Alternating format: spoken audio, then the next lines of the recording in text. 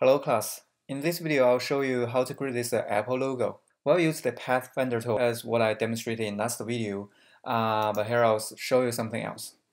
So let's start with the ellipse tool, and let's draw a circle and hold on Shift key so you can keep it as a rounded shape. And for the fill color, by default, let's keep it as a blue. And then switch to the selection tool and hold on Option key and make a duplication. And you can move it horizontally, and if it is off, you can select both of them and go to Align and align them through the center. So now we'll select both of them. Actually, I don't want a stroke for both of them. All right, so now select both of them and go to Pathfinder, and well, you light them together. So now it is one piece, right? And then we'll use the direct selection tool. So the difference between the selection tool and direct selection tool is, with the selection tool, you will only be able to select the whole object, right? However, with the direct selection tool, you will be able to select individual vertex. With the direct selection tool, select these 3 points and move them down vertically. See the reference line? If you can't see the reference line, just go to View and make sure you check out Smart Guides. All right. So this is the apple shape. However, the bottom, the top, it has a sharp angle, so we'll need to remove that. To remove the sharp angle with the direct selection tool, click on that, and you should see this small circle, right? And if you put a cursor on it, it has those smooth icon. So just click on that and bring it up. It will create 2 vertices on the side and it'll smooth this curve. Okay, so the same thing for the bottom. Click on this point and with the smooth tool, so if you click on that, see, it changed the one vertex to 2 vertices and it'll smooth this curve. And for the leaf, we can use the circle.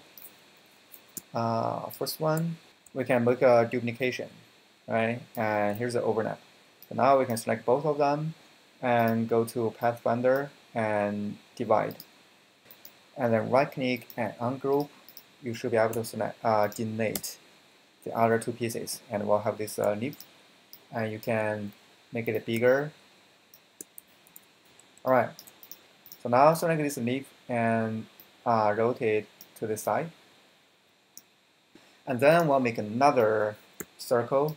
And for this circle, let's change the fill color to maybe green so we can make it more identical. And we'll cut through here. So select both of them and use the Pathfinder tool, divide, right? And then right click and ungroup. Alright, and delete this one and delete that one. So this is the apple icon. And now we can fill it with the color. So you can use rectangular tool. We can draw a rectangle shape and we can line them through the top, and then just make a duplication, right? And then make a duplication, and then select all of them, Pathfinder divide.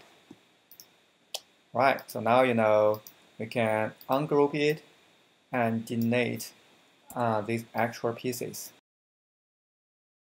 And then we can select individual pieces and give them different color. For example, this one, I'll give it a yellowish color. And this one, I'll give it a light blue color. And this one, maybe red color. Maybe a purple color. And this one, the bottom one, let's give it a orange color. And for the leaf, let's give it a green color. Alright, this is the way I would create the Apple logo. And if you want more details, when you create a rectangular tool, you can make it thinner.